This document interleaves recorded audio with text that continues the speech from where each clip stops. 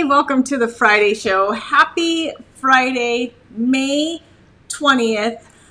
Today we're going to open it up and I'm just going to answer questions today. We don't have a specific topic. I'm here to answer your questions. There's been so many shows recently where I haven't even come close to answering all your questions. Good morning, Kiana. Good morning, Heather. Where are you guys watching from? I will say today here in Nevada, it is quite a windy, yucky day, and the wind is never fun to work in. The dogs don't seem to mind it, but I think we do more than they do. Heather, how's it going? Kiana? Good morning, Rhoda. Good morning, good morning. Drop in your questions if you're just tuning in. I'm here to answer any of your dog-related questions, whether it's from one of the breeders that I mentor, one of the owners of mine, or any dog. Ask me. Good morning, April. Good morning, C. Carrie here in Cardiff. It's May gray in full swing. Our day is very gray here as well. I do not know that we'll have any sunshine today. It's cloudy and windy. Lexington, Kentucky, 82 degrees, partly cloudy. That's not too bad. That's a nice day to go out and play with the dogs. Shannon, good morning. Agnes, good morning from California. Laura, good morning. Columbus, Ohio.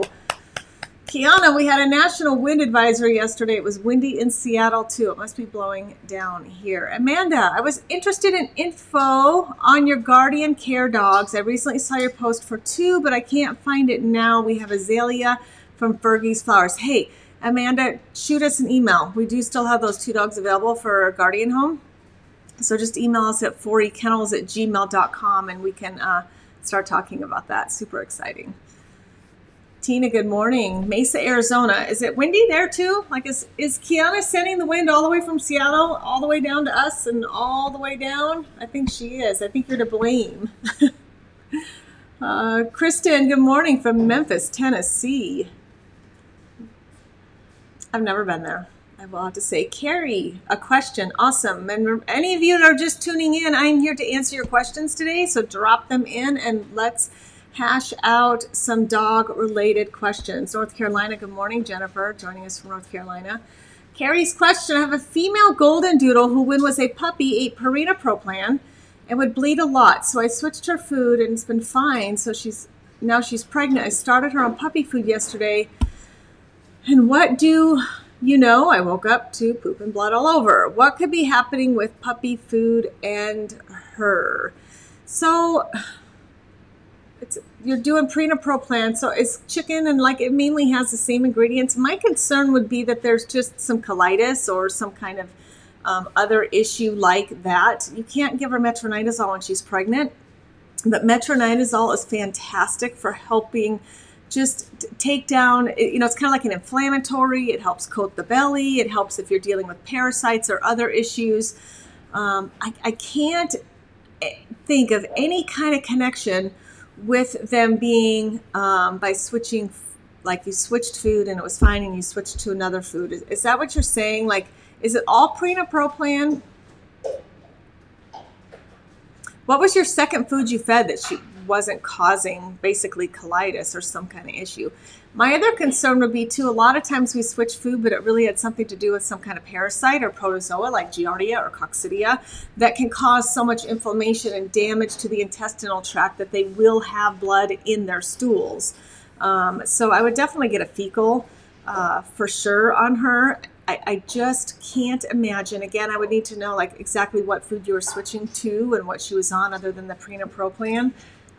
It wouldn't just be, I can't think of anything or any reason why it would just be related because it's puppy specific food. So is she chewing it well? Is she digesting it okay? Is there I would think there's something else going on. It may be coincidental. So I would look at other issues as well to ensure that she doesn't continue having bloody stools. That's never a good thing.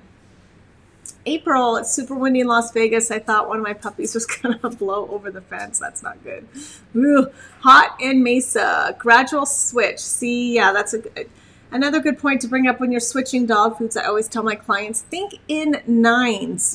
You should commit to keeping your puppy. Anytime you buy from anybody or get a dog from somebody, you should commit to keeping your dog on that dog food for 9 weeks. It takes that long for the body to truly switch food. So 9 weeks, you're committed. Keep in it for 9 weeks anytime you switch food. And it should take you 9 days to switch the food. So you do 3 days 75-25, 3 days 50-50, and then 3 days 25-75. You're doing the newer food 75%, and you're just kind of phasing out the older food.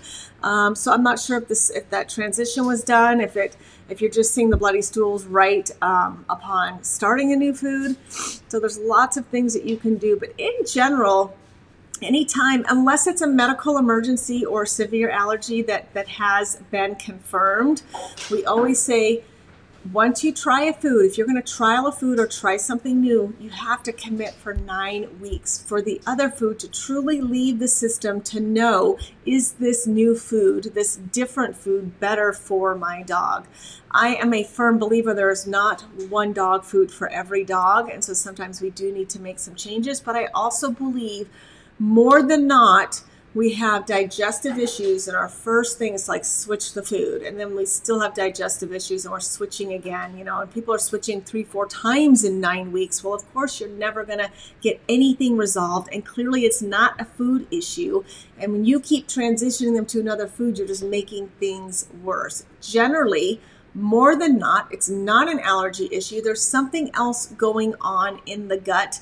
Could be, like I said, a parasite or protozoa that kind of flares up now and then. It could be colitis. It could be a sensitive stomach. It could be the treats you're feeding them. It could be the grass they're out eating. It could be the bark they're out eating that has been treated. Like, you have to look at everything that dog is ingesting and not be so quick to just switch their food. All right, Amanda adds, Annie's 11 months old now. I think she's slowly transitioning out of her mischievous puppy stage. What stage might she be in now? Tween or teen? 11 months old, definitely teenage still. Depending on the breed of dog, large breeds do mature slower, so we consider them adults, sometimes closer to 2 years old, where smaller breeds could be considered an adult closer to a year old. But 11 months old, definitely still a teenager. I always think like that 7 months where they really start their teenage phase of just being a little more challenging, needing a little bit more energy or a little bit more exercise, mental and physical stimulation. And many times you have to reinstate the rules because what you did as a puppy, and they're listening and following those rules, they'll start to challenge them all over again. So welcome to the teenage months of your dog. You'll get through it though. You're close. Once you get 15, 16, 17 months, things will settle back down based on what we've seen. Jennifer says it's hard to believe food caused blood in her stool. Yeah, I think that's probably not as likely. Cassie, morning from Stockton, California. Foundation female, first litter due in 3 days, expecting 13 standard golden doodles. So thankful to BAB or Badass Breeders. Ooh, that's exciting. Congratulations. Please make sure, Cassie, right now you have puppy formula on hand in case you do have to bottle feed. Please make sure you have a tube in case you had to tube feed. 13 is a lot. And the uterus is horned, and so if you have more on one side than the other, you could get a few small puppies that will absolutely need your assistance immediately to ensure they're getting enough food. A few things you can do is have a stronger puppy suckle on a teat initially to bring the milk down and then put the smaller puppy on it. You can do rotational feedings, take the largest 5 or 6 out and keep the smaller ones in for 2 hours. You can sit in the box several times a day and make sure those little ones are getting the best teat and not getting pushed off. They cannot compete. There's not 13 feeding stations, so there's always one not getting any food. And the problem is the smaller ones, just due to size and strength, tend to continue to get pushed off, and they're using more energy and effort to nurse, and they're getting less. And the goal is to get our little runts caught up. So we just step in and start bottle feeding, start offering and seeing, do they want the bottle? I would also recommend weighing twice a day with 13. So if you do start to have issues with one of them getting behind, you catch it very quickly. Unfortunately, newborn puppies, healthy as can be, though, decline very, very quickly. They're small. You know, your small little runs could be 7, 8 ounces, 9 ounces, and there's just not a lot of time if they're not getting enough nutrition and they're burning a lot of calories, and then they get weak and tired, and then they're not getting anything, and it can happen within 12 to 24 hours. You can lose them that quickly. So you're good. Don't be nervous. Stay on top of it, though. Have formula. Have a preemie bottle. We love the Advent, but there's other ones you can do. And please, please make sure you have a feeding tube. If you don't, order it now with a syringe in case, like, just be prepared now, because if it does get to the point where you have to tube feed, you won't have time to go find one or buy one, because it's life or death, and you just don't have a lot of time. So heating pads and put some food in the freezer, because you're not going to feel like cooking for a long time. I'm excited. 13's fun. We've had a lot of 13. I have a litter right now, 13 puppies. Super fun. All right, Kristen, my 1-year-old golden retriever female has a slightly recessed vulva, and she hasn't had her first heat yet. Will the vulva be corrected with her first heat? She's one of my breeding prospects. Well, welcome to the Friday show, everybody. We've covered poop, and now we're talking about vulvas. Typically, I mean, it's not my favorite to keep a female for the breeding program if they do have a recessed vulva, but so often as they get older and they put on more weight, it will kind of pop them back out. But we have some kind of weird placements on some of our females as well. You may need to help a little bit more. And hopefully, though, like, again, some females swell more than others when they are in heat, and hopefully just that alone will just pop that out and there'll be no issues. But you may have to assist in the breeding and make sure everybody gets where they need to go. All right. Awesome. Thanks, everybody. Woo! It's like 9 o'clock in the morning. Heather, I need help with allergies. Schroeder is allergic to corn, rice, potato, tomato, pea, and turkey. We had to take him off PPP chicken. His Canada fish-based food was just discontinued. I found an earthborn, holistic fish-based food to transition him to. Today is day 2 of him being fully transitioned. He's chewing his paws worse than ever, and was just put on Apoquel.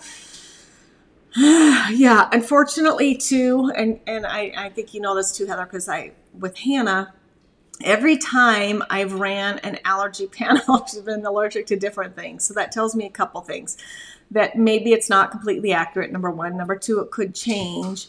And sometimes we're looking for such a specific food that it has something else in it that they're much more highly allergic to. So I don't know if your panel shows you, like, is it just mild allergies to some of this? So I wouldn't be worried. I mean, it sounds like he's already having chewing paws is an allergy issue. Did you also do an environmental allergy, because spring is here, and I don't know if he's spending more time in the grass or something's blooming and it's causing issues. Chewing on the feet, though, typically is a food allergy. Go back and see, though, if you've got percentages, because, I mean, at the end of the day, everybody can be a little bit allergic to a lot of different things, but when it builds up the system over time, it could be an issue, or it may not be an issue at all. It might have hit on the panel and it wasn't. Were you having issues with him? Oh, they discontinued the food. Can you find something with closer ingredients, or try to go back and put him what Lucy's on and try that food? My only concern is sometimes we get these really, really specific types of foods, and the problem is there's no governance, there's no panel, there's nobody watching over and making sure foods actually meet the nutritional guidelines of a dog. There's none. Like, literally, you could put grass in a bag, market it as dog food, and sell it. There's nobody governing or checking to ensure that it's nutritionally sound. That's why I do like the Avco. What they say, and they don't actually put a stamp of approval on things. They don't actually certify a food, but what they do say is there's 5 companies that do meet what they feel are good guidelines for food. And what makes good food? They have a canine nutritionalist formulating the dog food. I mean, imagine that. So many of these dog foods, that no one has even done that. They have been trialed with dogs over time. And I know people kind of panic about, well, we shouldn't be using dogs in a food trial, but then you know what, if you didn't, now your dog is part of the trial if it was never done. So I mean, you can look at it either way. The longevity of the food, the amount of recalls, there's quite a few things that they look at. And so I don't, if I can remember the 5 companies off the top of my head, there's Science Diet, there's Purina, there's Canine, there's Eukanuba, and there was one more I can't remember, but you can look it up. There is 5 companies that they do feels best. So that would be my concern. If we're going to get so specific about food, like, is it even nutritionally sound, and what else is in it that's causing him problems? You can try, keep him on a little bit longer and see if the biting of the feet gets better. Maybe it's still the other food getting through his system. But I think if this is something new that he wasn't doing before, then we need to look at something else. I know, fun. All right, good morning. Rachel, good morning. Shannon, what do you do to save your lawn? The dogs are mostly fenced in backyard, and most of our grass has been turned up due to them running back there, resulting in mud and or dusty, dirty. Yeah, that's the problem, Shannon, is I know I would love for a couple different reasons. Let's talk, because this is important. There's public perception, and then there's issues that breeders have to deal with. Of course, the public, and I would love to see all my dogs on this beautiful, lush green grass. But there's a few issues with that. 1, they dig. 2, they're just going to run the grass down into mud, and then the dogs are muddy. 3, female urine kills the grass. 4, you can't really clean grass and dirt. So if you are dealing with Giardia or Coccidia or roundworms or hookworms or, God forbid, distemper or parvo, like, I can't ever truly disinfect and kill grass and dirt. So dogs tend to be on, our dogs too are on cement. We can bleach it, we can clean it. They're on pavers, we can bleach it, we can clean it. They are in rock runs. We can also run bleach right through that as well, and clean it. Or at least when we scoop poop in a rocky run, we pick up the dirt and the rock. And so it does reduce the chance of cross-contamination or spread of sickness and disease. So it is, I've tried artificial grass for adult dogs, and you know, over time they could tear that up too. We don't have any of our dogs on grass, unfortunately, because it just hasn't worked for many, many different reasons. And I need to ensure the area can be kept clean and my dogs are kept clean.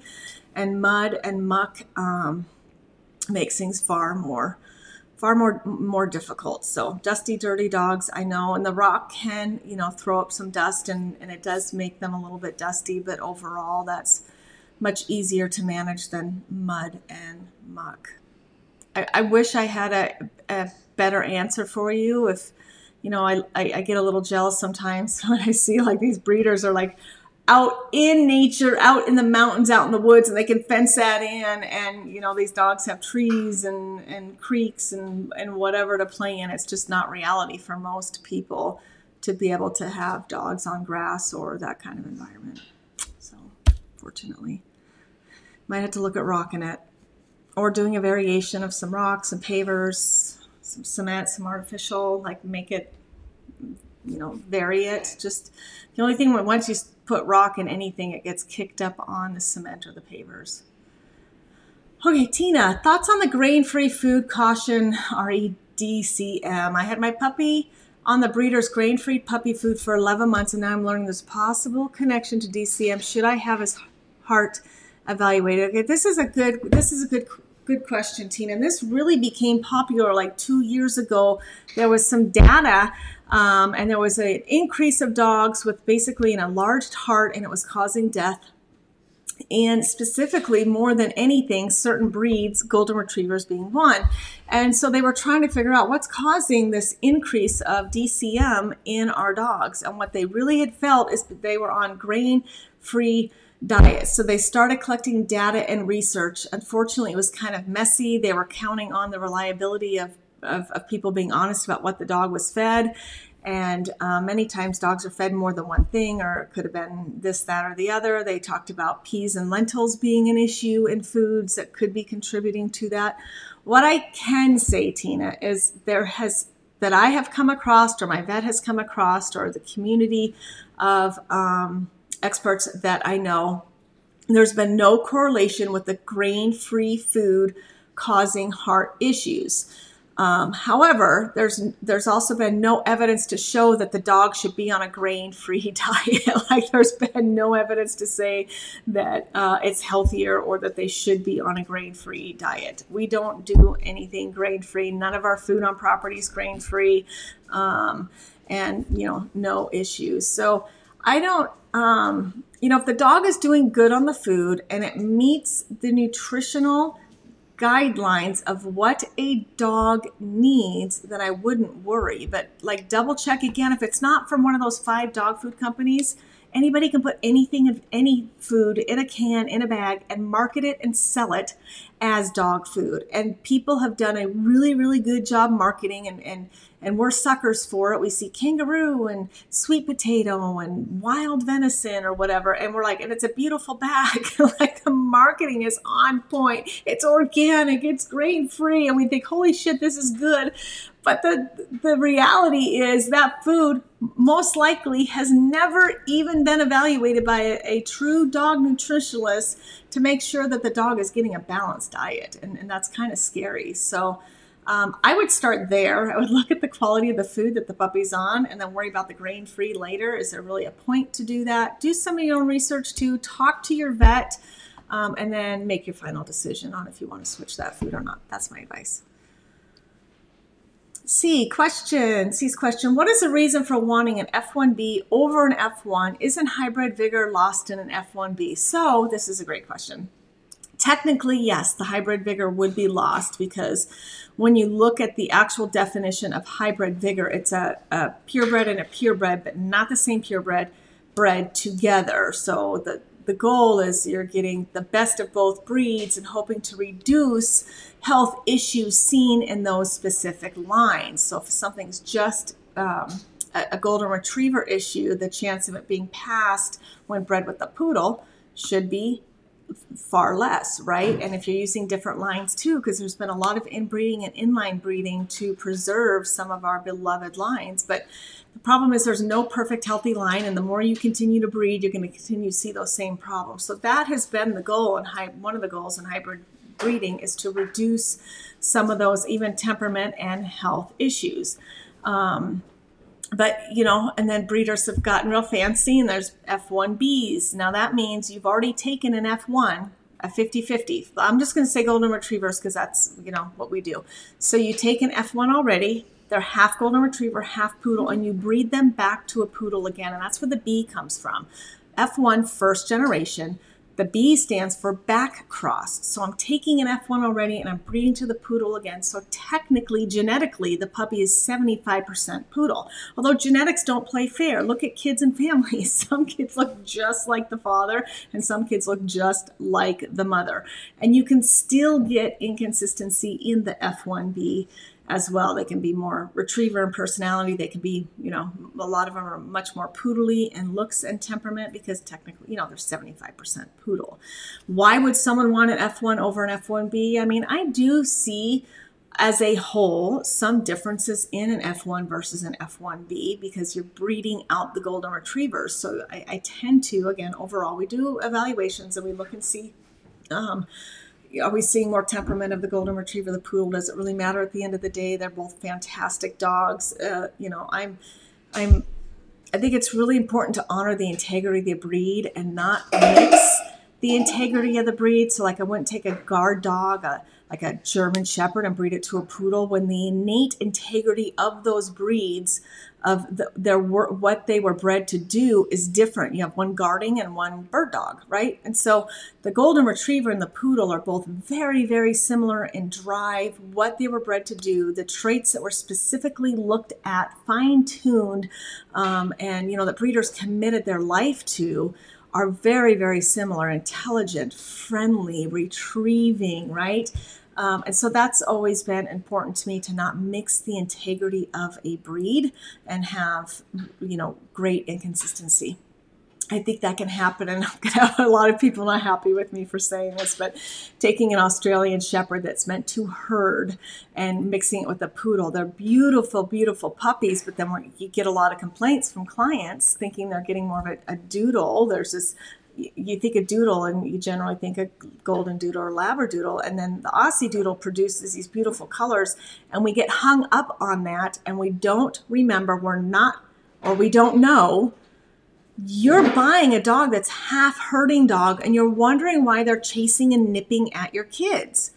Well, shit, that's what they were bred to do. That's the integrity of the breed. That's what breeders have spent their life fine-tuning, that these dogs will herd.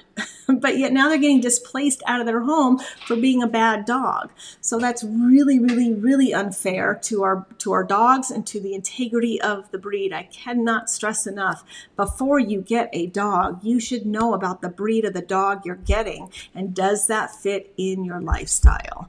So, I don't know where we're going back to the question. I can just get off on anything. What is the reason for wanting an F1B over an F1? Okay, so one that's 75% poodle versus one that's 50, there's greater consistency of getting a more poodle coat. So if we have an issue with shedding, then, we may want to do an F1B. In families, I'll find that like the husband or the wife or the partner had poodles growing up, and they really, really love the poodle, but the other one had a golden retriever and really, really loved the golden retriever. They may do F1 versus an F1B. They want the more even split. Sometimes it comes, I'm just speaking for my program, it comes down to a specific parent or a specific line that somebody wants, or a specific color. We do both the F1 and the F1B, and we have found there's not one necessarily better for families. Coats can be more consistent, or the more poodle coat in the F1B, but you still get that little bit of influence of the golden retriever. Like, how amazing is that? Like, right, everybody loves a golden retriever. So you just tone down the poodliness a little bit by infusing 25% golden retriever.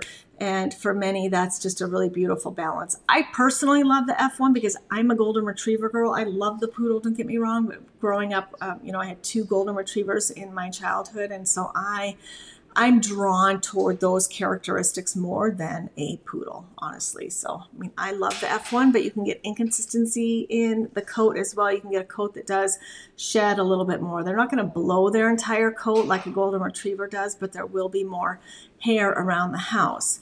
It's not that poodles don't shed. They still have to lose their hair. We all have to lose our hair. Girl, you know what I'm talking about when you shower and blow dry your hair and you have hair all over the bathroom. The difference in why we don't see that hair loss, that normal hair loss from a poodle, is their coat is so tightly wound that when it falls out, it gets stuck in the coat. But this is one reason why, too, their coat is more difficult to maintain, because it mats easy, and the hair that should be lost sticks to the coat. Your F1s or your golden doodles, where you can kind of run your finger through their hair, you will have hair floating around the corners of your house a little bit. You could have a little bit of hair on your clothes or in your car or on your bed, but grooming can be easier. So that is another consideration I talk a lot about with clients coming in is grooming a concern for you? You got to be a little more committed with the poodle. It can be harder to maintain. All right, great question. Carrie, vet had me switch her food when she was a little younger after the blood occurred, and she's been fine. And now the switch led her to Royal Canin puppy because she's pregnant, and it happened. But it's like she poops and then drops blood all over the place. The amount of blood is insane. It's bright red. Well, so bright red would typically indicate that the bleeding is closer to the rectum. You're sure it's not from the vulva? Like, she's not bleeding? There's definitely some kind of irritation or something going on, something. So I would, at this point too, and especially because she's pregnant and there's a considerable amount of blood, I would definitely take her to a vet and have her evaluated. Absolutely. Sandy, we do raw for puppies. We also have one female that was allergic to everything, but raw was perfect. And that's a great point, Sandy. Like, I am not an advocate, but I'm not against raw feeding when done right. It's really, really good. For most people, though, they don't get the nutritional ratios correct, and it can make things worse and even make your dog sick. If all of that is done correctly and you have the time and energy to formulate, and there's help out there. It's not like you have to really figure it out. There's tons of recipes. If you can do that, that's great. Or there's like Steve's Raw, like you can order it and it comes frozen and it comes in little cubes. And you can order and it's all done. It is pricey. It is. And there has been benefits shown. There's been research done to say even if you give your dog 50% of its diet or even 25% of its diet raw, there are health benefits seen to your dog. Just know though, if you do want to try to do that, you do want to incorporate a little bit of raw into their diet. You cannot feed raw and kibble at the same time because it's digested differently and at different rates, and it causes an upset stomach. Raw is digested very, very quickly. Kibble takes like 8 hours. So they say feed raw in the morning. You know, if you're doing 50-50, feed the raw in the morning and the kibble at night. You cannot mix the two. Rhoda, our Ari is turning 2 years old this month. How much sleep is normal at this age? It seems like she sleeps a lot. Dogs sleep a lot, really. They really do. They'll try to keep up with you if there's stuff going on, but I've got my 2 dogs here. They're sleeping. I wouldn't worry as long as eating is normal, water intake is normal. So appetite, water, energy levels are normal when she is awake and she's vibrant and healthy and silly and like her personality hasn't changed. But they do sleep a lot. They sleep a lot as puppies. And then it seems like they sleep less going through sexual maturity and after. And then once we hit like that 2 years old, they start slowing back down again and they will sleep more. But as long as everything else is okay, I would not worry. All right. Agnes, I have a Labradoodle who's an extremely picky eater, thanks to the poodle side of that Labradoodle, right? We tried magic dust and changed food slowly. The only thing that sometimes works is breaking up treats in her food. She'll do okay for a short while, but goes back to not wanting to eat. Any suggestions on a food topper? I would ask too, is there any kind of teeth issues that hard kibble is difficult for her? Or you can soak it in just water or broth, bone broth, and soak the food and feed it to her soft. You know, does she like soft over hard? Is that an issue? I don't know how old she is. Other food toppers, Parmesan cheese, yogurt, trying to think, a little bit of tuna oil or salmon oil you could put on there. Sometimes that's enough for them to get them to eat. Or like buy a can of canned food. If you can match the same food and mix a little bit of like a quarter of the can on the food, does that help?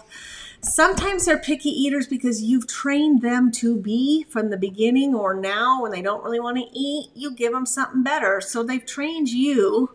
If I just wait a little longer, Mom's going to fix this shit. I'm going to get something better. So they literally will wait it out. If you feel like you may have trained this dog to be this way, as long as there's no other health concerns, they're not too thin, everything is absolutely normal, you can try to wait this out. A dog will not starve itself. They don't. They will not. So put the food down for 15 minutes, pick it back up.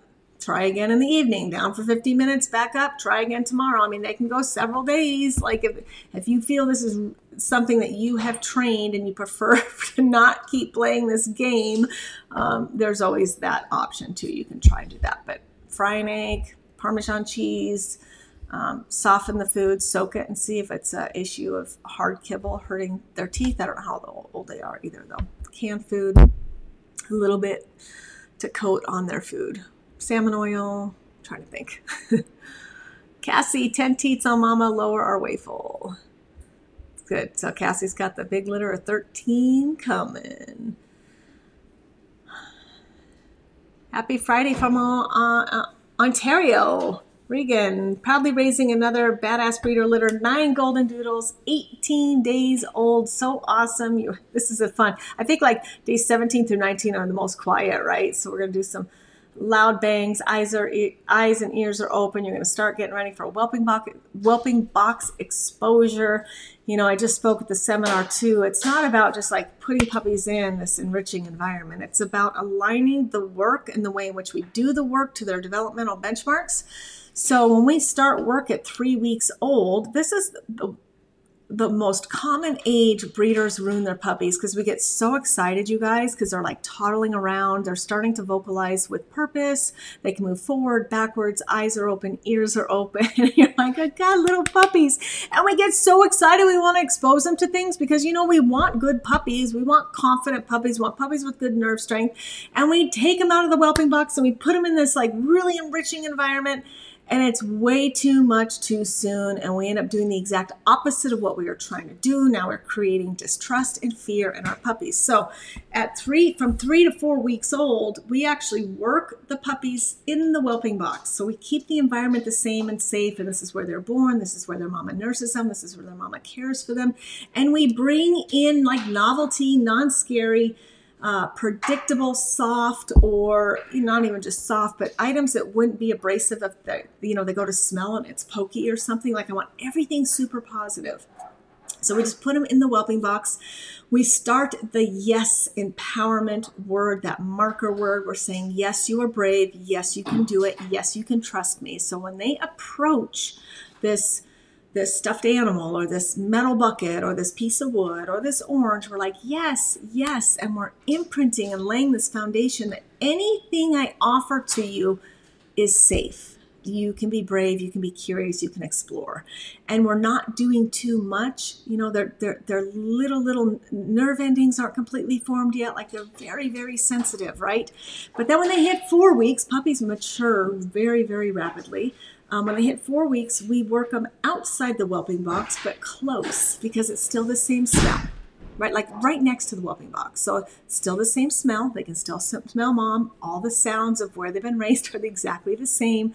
And now things can be a little more unpredictable. Each week more and more challenging. And then when they hit 5 weeks, we start moving them to different locations. We have to have resilient, flexible puppies that can be put in any kind of environment and manage that kind of pressure and stress. That's really important. And if they can't, we can identify that, be the voice for our puppy, find the right human that understands that, and will continue empowering them, though, so we don't have a fearful dog. There's a difference. There's a difference of like, I'm not super outgoing. I don't care to be put in new situation after new situation, but it does not mean I need to be fearful.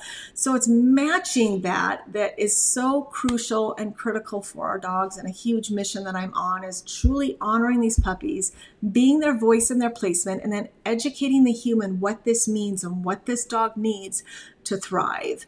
And that in itself is life-changing. And that in itself will keep dogs in their homes. And that in itself will keep our dogs balanced and happy. And damn it, they deserve that more than anything. So anyway, Reagan, I'm glad you're using our curriculum.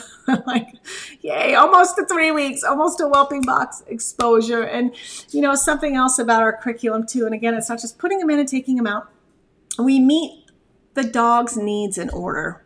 If you've been following me, we've talked about this. If you've bought a dog from me, I talked to you about this on the virtual visit.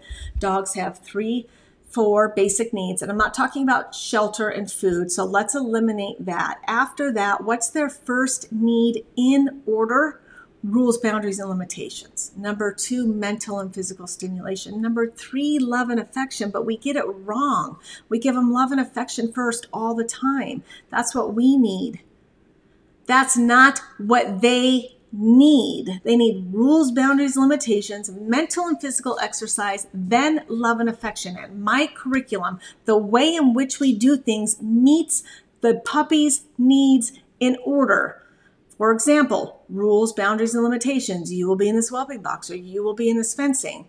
This is the way we move. This is what we do or don't do. Mom has rules, boundaries, and limitations, right? Okay, then number 2, we put them into an enriching environment where they can do mental and physical exercise. This is every single day.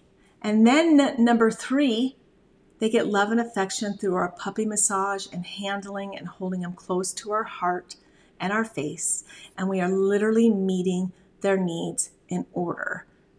And that is a huge difference in why our puppies are different, why so many breeders using my program are seeing such a huge difference in their puppies. We're honoring them as dogs, And by doing that, that's when we truly can see the power of a dog to heal hearts and change lives. All right. Okay, where are we at? Back to a few questions. Tanisha, happy Friday. April, my 3-year-old golden retriever female had her first litter, 216. I noticed over the last few days her coat seems to have thinned. Yeah, so this is a big issue, April, and depending on who you talk to, I mean, you've been in the breeding world long enough, I assume, that you could talk to 5 different people and get 5 different answers, and you're going to find the same thing overall. You could talk to 5 different vets and get 5 different answers. You can talk to 5 long established breeders and get 5 different answers. We have moms that do blow their coat after delivery way worse than others. We have trialed different supplements going in and out of pregnancy, during pregnancy, to see if that would manage the loss of their coat. I have not found anything that truly works. Like I said, we've tried many, many things. So for the most part, it's just like hormones. Some women lose their hair after delivery, even or during pregnancy, right? And so to me, some dogs will lose their coat after they've weaned their puppies. And so it will come all back in, and just make sure they've got a good diet. And I always suggest, if you're going to give your dog one, I think we have way too many supplements, first of all, and there's no true data to say that supplement is supposed to do what they're claiming. The one thing I can say, and that my vet agrees with too, if there's one thing, really the only one thing you need to give your dog is salmon oil. So I would definitely have her on that. It's good for not only her coat and skin, but her joints and everything else as well. So squirt some salmon oil in there, she'll eat it.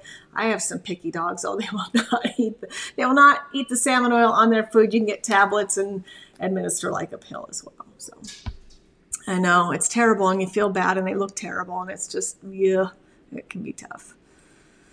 All right. Suzanne, I have a litter of 11 Australian Labradoodle puppies born on Tuesday. Congratulations. I have one that has an ounce over, one that has lost an ounce over the last 2 days. Should I start bottle feeding now? Oh, yeah. Any kind of loss for us, and even in our software now, we input the weights every day. And once it inputs the weight, if the box turns green, it means, yay, we have a gain. If the box turns yellow, it means, hey, they did not gain, they did not lose, it stayed the same. And if the box turns red, it's like, hey, this is a loss. So we even get that visual indicator immediately. If we stay the same, even that caution, that yellow, they stayed the same in the last 24 hours, we step in immediately. Even on the same, if there's been a loss, especially over 2 days, you gotta step in right now, like immediately. Get a bottle. Starving puppies take a bottle usually very, very quickly because they are hungry. You do have to kind of pull it in and out of their mouth. You want to get that suckle reflex. You want to engage that. Push the nipple to at the top of the roof of the mouth. You can squirt a little bit of the milk in their mouth too before you put the nipple in.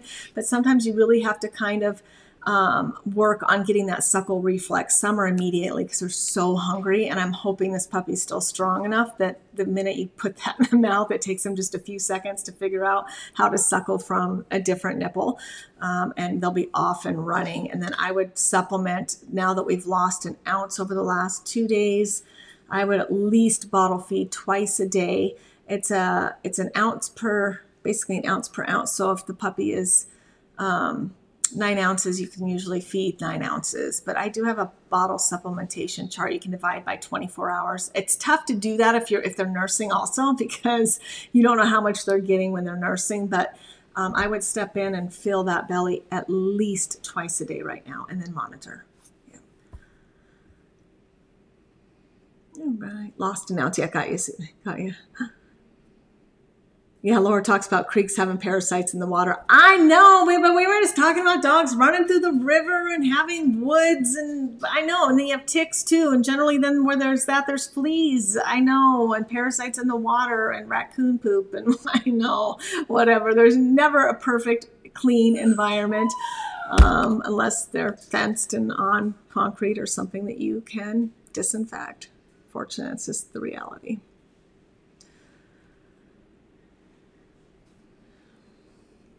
All right, sorry, running through questions. So many this morning.